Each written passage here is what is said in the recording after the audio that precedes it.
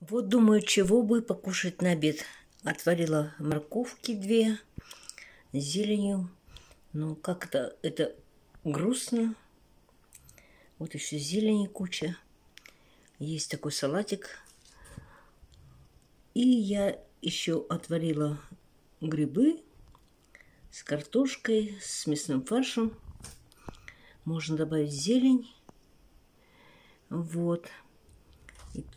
И только что сварила вот прямо 2 котлеты в собственном соку, а не из фарша, свинина, говядина.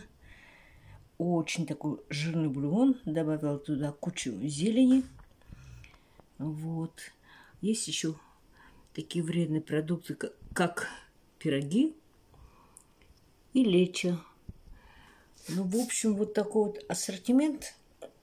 Я вот думаю, что же бы поесть, чтобы было хорошо для организма, для самочувствия.